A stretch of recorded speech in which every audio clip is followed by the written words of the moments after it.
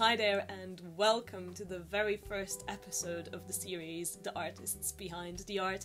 My name is Beatrice Benedek and I'm the creative director of Benedek Productions, and together with my very good colleague Beatrice Comoli we will be delivering you some very exciting episodes throughout 2021 about artists behind the art. The first episode is going to be kicked off by a very good friend of mine and I'm extremely thrilled. Yes, I used extremely and thrilled in one sentence to have her as my first guest. I've known her about, I think, 9 years now. 2011, yeah, oh my god, 2011, when I started my bachelor's degree at the Babeș-Bolyai University in Cluj, in Romania. She was studying there as well. We were very active in a German-speaking NGO for students, Gutenberg, and we've attended loads of activities and parties. As a matter of fact, obviously. We've just kept in touch, and she currently lives in Berlin and works there as well. She also comes from Transylvania, the place I come from, in Romania. I think what's really great about this relationship is that we've witnessed each other develop as artists throughout these years. So earlier this autumn we collaborated on a project together, A Walk with Nostalgie. More about that later. And here we are now, kicking off this first episode of The Artist Behind the Art. And let me tell you, I am incredibly thrilled to have her as my first guest. So without further ado, here she is, Andreea Dican. So first of all, I want to thank you for having me as a first guest. That's a really huge honor for me. This is also my first interview to do ever. I did interviews for others, but I never talked about myself because I was behind the camera. Andreea, thank you so much for accepting this invitation. I have to say that I'm super excited about having you as my first guest here. And I think it's such a beautiful way to sort of celebrate our relationship and our friendship as well. And beyond that, I am really interested to hear more about you as an artist. Obviously, we know each other for quite a while now, as I said, 9 years, but I think I don't think we have actually talked that much in depth about you as an artist. So here we are, and I'm very excited, and I have my notes as well. So guys, audience, I'm really sorry, this is the first one, so until I get into it, I shall use my notes, because why not? I'll just shut up now, and I'll hand it over to you. So, Andreea? So, my name is Andreea Dican. I am a photographer and videographer, and I currently live in Berlin. I've been here for the past 4 years, where I worked in this creative field. And I come from Transylvania, as Beatrice mentioned. So we met in university, where we got the opportunity to work on different projects. And I'm very happy that we kept in touch after that time period and that we are still able to work together now. So, I guess obviously because we are talking about the artists behind the art, most of the time we always hear about the art of a person and what they're doing, and either we witness it in theaters or at concerts or in a museum or on YouTube, as we usually do.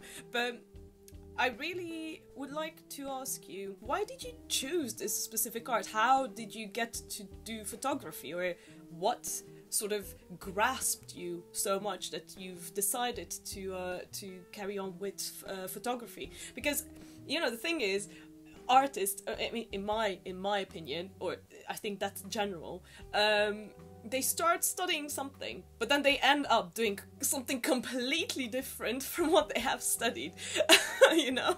Because I don't know, I think you did PR and marketing, right, at university. So how did it come to photography then? Well, it might sound a bit cliche, but I think photography actually chose me. I didn't choose it, it was always there.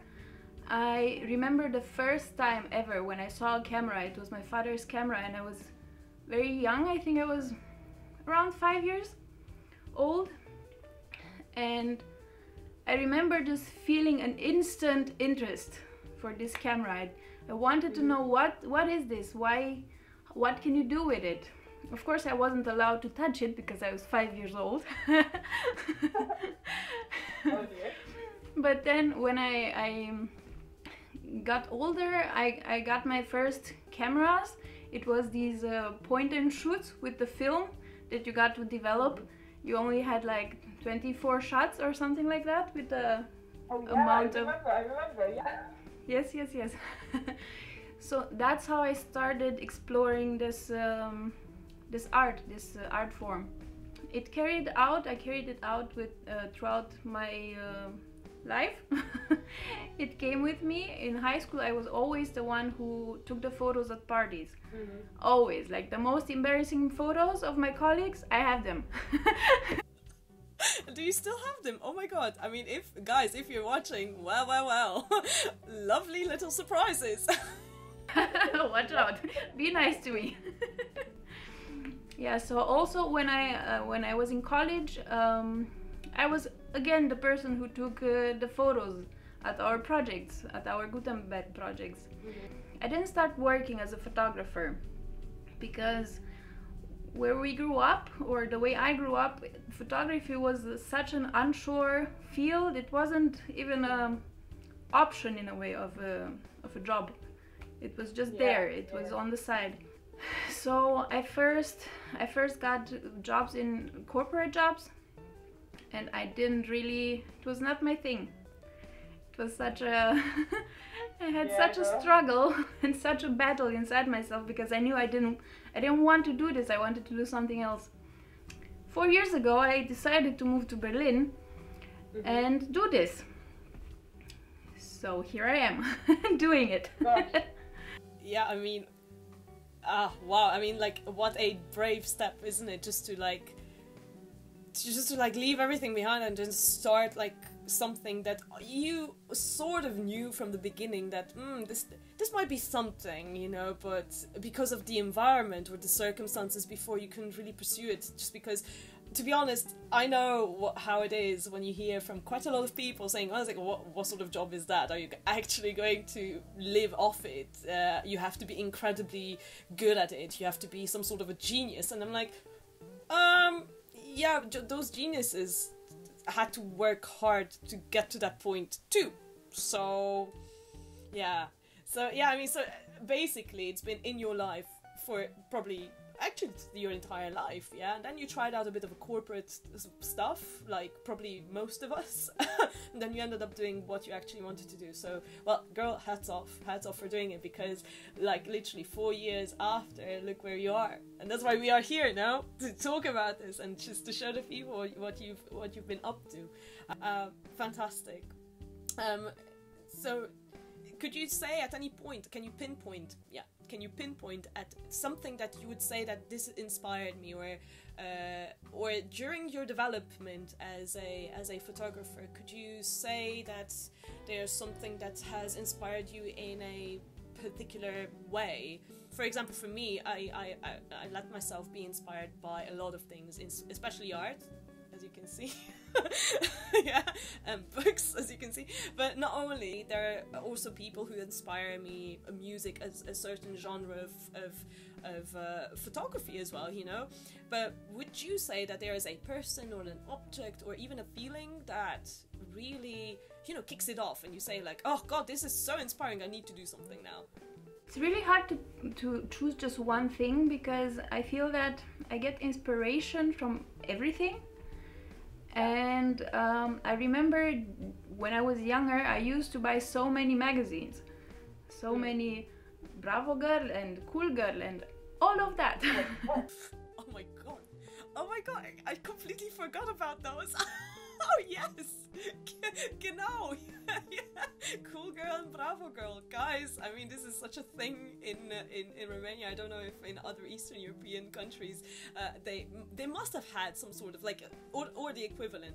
But I used to love them, especially the posters in the middle of the magazines, and I just put them on the wall all the time.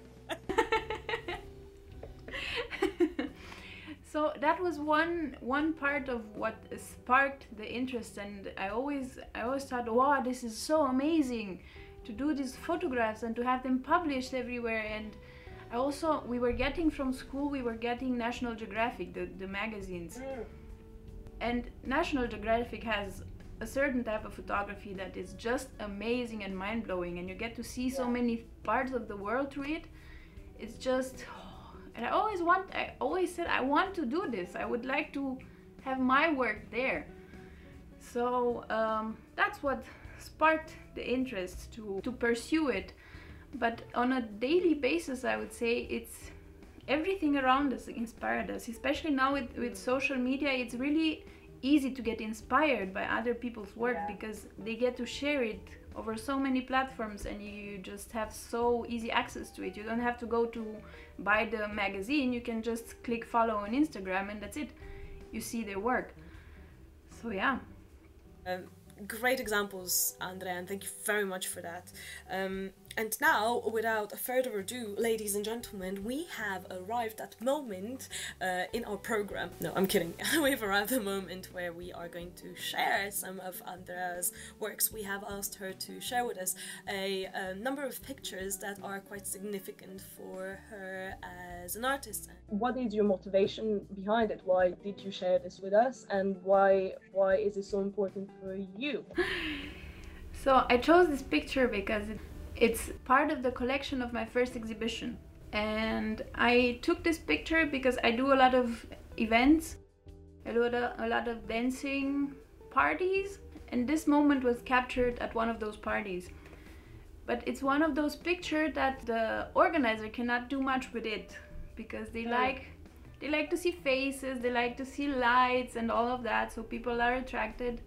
So I always have these detailed photos, not so mainstream photos that you can use for marketing. I used them for myself, and last year, 2019, I turned 30 years old, so I decided 2 weeks before my birthday that I want to start the 30s properly, and I organized an exhibition. Like, it was very, very fast. So that was part of that collection. Wonderful. I do like the shadow play here. I really love it. I mean myself as a theater artist, I really love the idea of using shadow on stage, and this is a brilliant example of how one can use lights and shadows for stuff. So yeah, I agree with it, Andrea. Carrying on, boom, another one.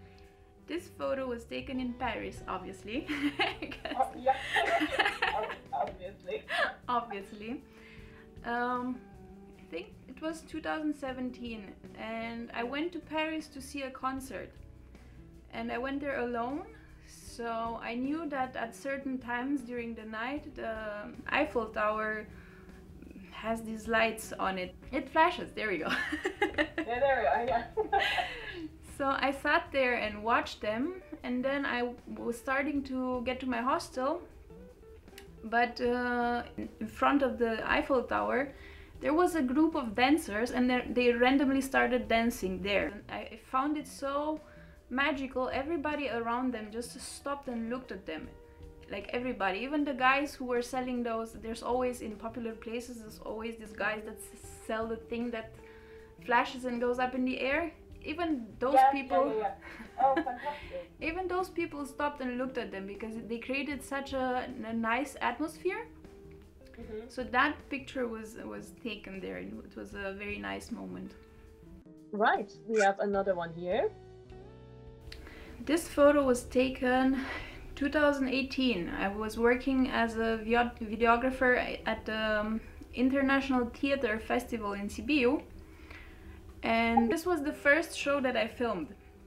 I was very nervous, of course, because I think it was one of the first official jobs that I had as a videographer, especially in this field. And I was filming it, and I saw this picture. I saw it on my screen. I also have it filmed, but I saw it and I said, oh my god, this needs to be a picture. I cannot leave it there. So I took this picture, and it was such a wonderful moment. It was again a beginning of another step in my career. Oh, wonderful. What an amazing thing that it just brought you back to like Transylvania, and then, you know, it kicks off another, like literally another chapter, not another chapter, but maybe a sub chapter of your career. Great. All right, this I think this is the recent one, isn't it? Like this year probably, right? This was taken, I think, at the beginning of, or at the end of last year, because this year is all a blur. Maybe in November. And I chosen this picture because the girl in the photo, we randomly met at an event where there were a lot of photographers, there were a lot of models, and everybody was shooting randomly, everybody. Mm-hmm. So I picked her and we did a few shots. And this one is taken, I'm not sure I'm allowed to say this because we were not allowed to take photos inside, but it's at the Philharmonica. And we took it in a matter of 2 minutes. Like, she just took her shoes off because it was winter, and the coat, and I snapped the shot very, very fast. And then the security guard was coming next to us and said, okay, you need to go, you're not allowed to take photos here, blah blah blah. I was like, okay, I'm good, I have my shot. I have my shot. And a few months later, the same girl, her name is Natalia, she contacted me because they had a project. They wanted to shoot a movie. So she liked the photos that I did so much that she asked me if I want to help them out. And I ended up filming a part of it myself. So I was the director of photography for the movie.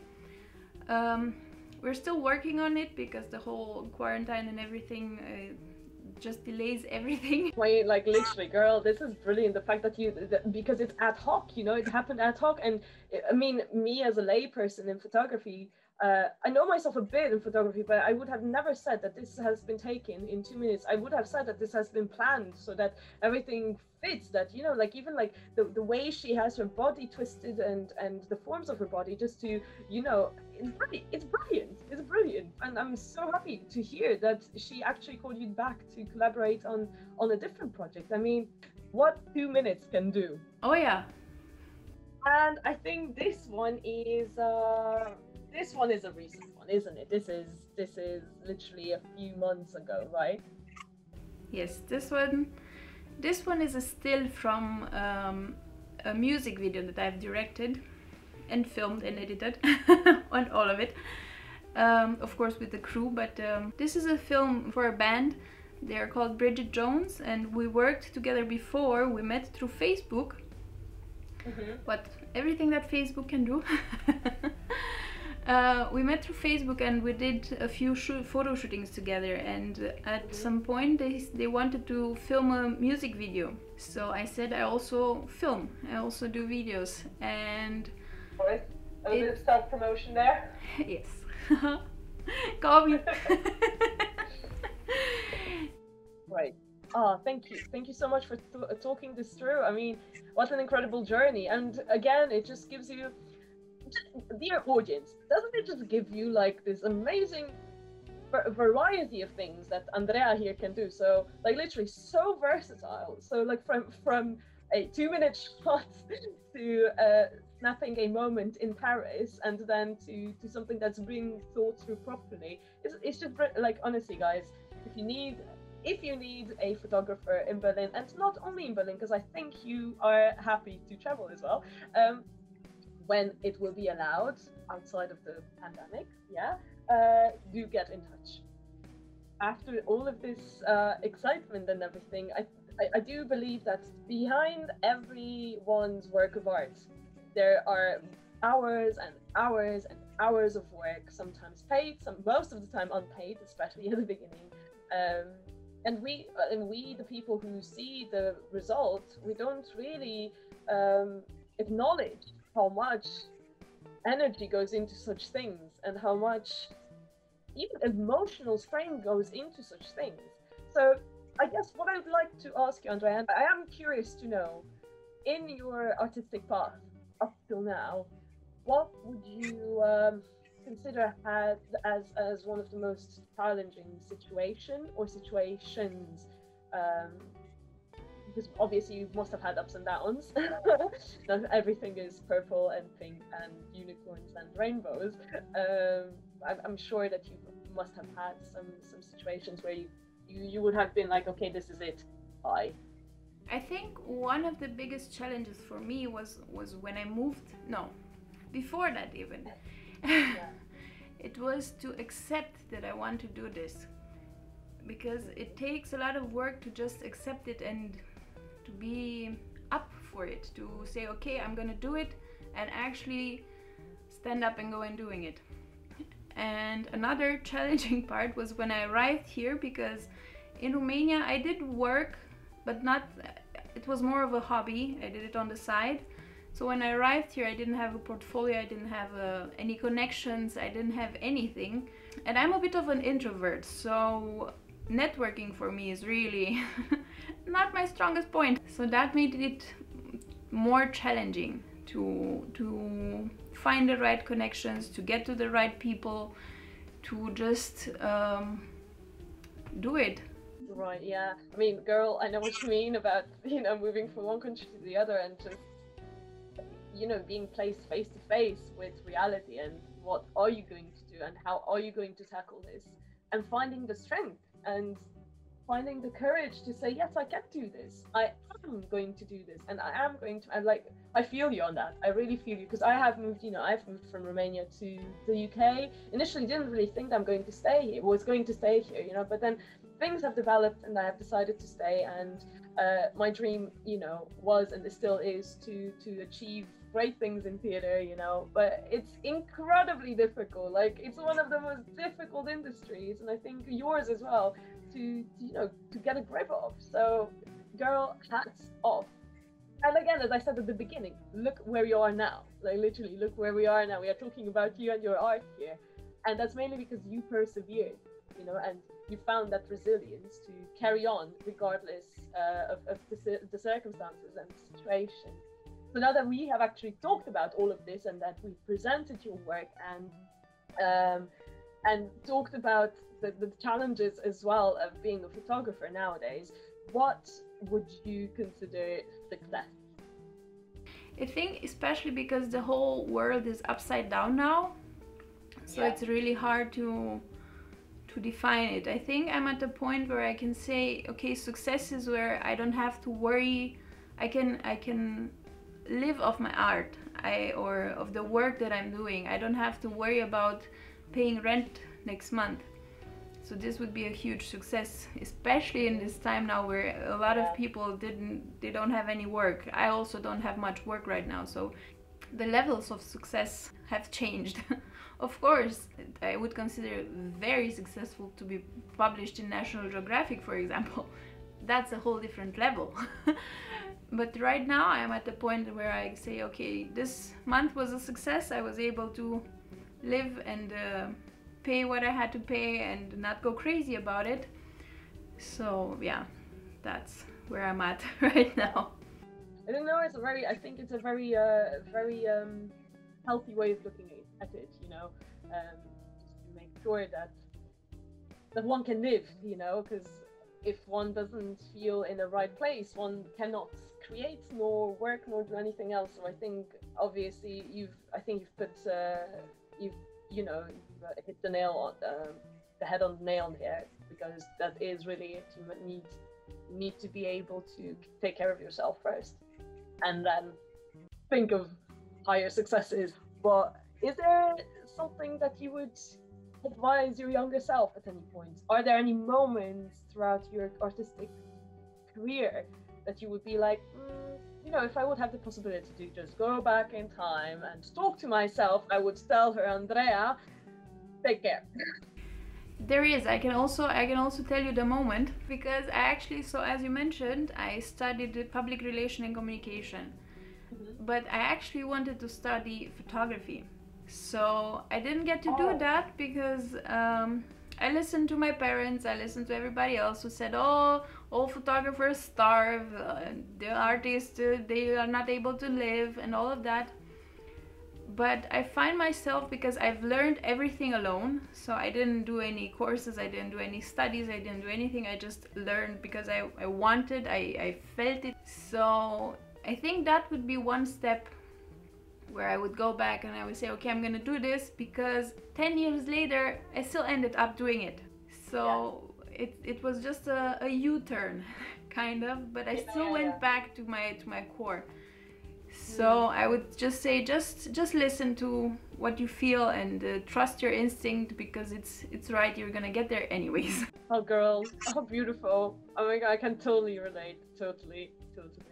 So, having said that now, I think, I mean, obviously the next question is a bit obsolete because you sort of answered it, but if you would be put in front of young, enthusiastic people now, not that we are not young, we are young, but younger, younger, enthusiastic people who would love to carry on with this as well, like photography, what advice would you give them?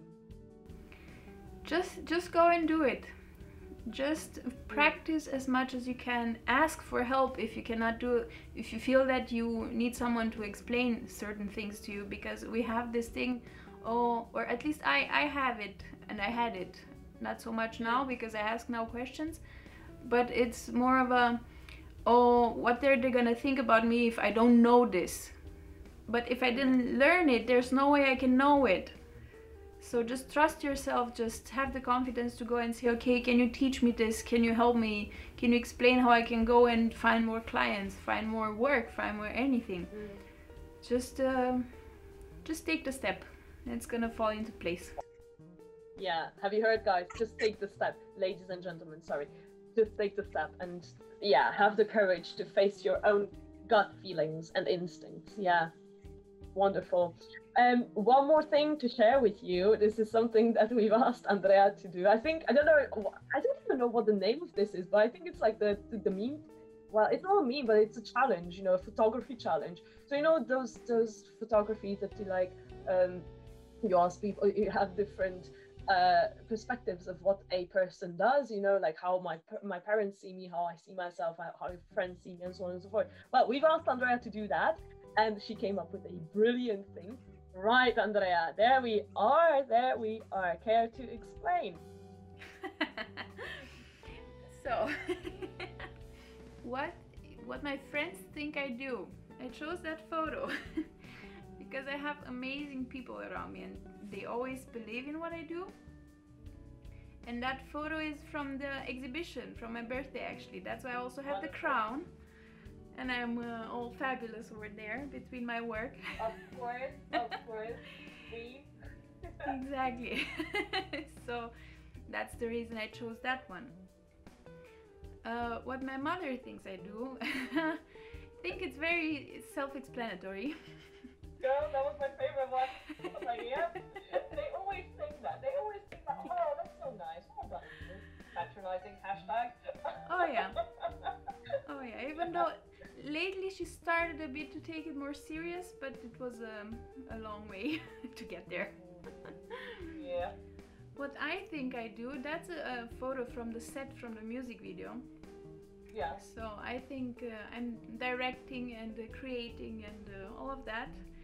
And what and what I actually do is I'm waiting for my laptop to load everything and to render. Yeah, that describes my life perfectly. I can even see it was like, just please load, please. I don't have time for you. Just load. Oh, girl, yeah. But very, very funny. Thank you so much for sharing this. Right. So just before we wrap it up, now that we know what your parents and your friends think about you, can we just share with the audience where they can actually find you? So I think this bit is like a self-promotion, so hit us, girl. So you can find my work on my website. It's Andreea Dican Photography, Andreea with 2 E's, very important. AndreaDicanPhotography.com. You can also find me on Instagram. I have Andreea Dican Photography, and I also have another account. It's called Story of a Butterfly, which has a lot of more of artistic shots. And you can watch the Creative Immigration series on YouTube. You can just Google Andreea Dican Creative Immigration and it's gonna pop up. Wonderful, yeah. Great. Ah, fantastic. Well, Andrea, I think we are slowly approaching the end now. So let me just take this minute and thank you from the bottom of my heart for accepting this invitation and being the first guest of this series of interviews for the artists behind the art. It's been a great privilege, and it's been really nice to get to know you, not only as a friend of mine, but as the artist behind your art. I mean, kicking off this series with you is brilliant. We wish you the best of luck with all of your upcoming projects in 2021, and I really hope it's going to be a better one than this year. So Happy New Year, because this is going to air just before the end of the year. Hopefully.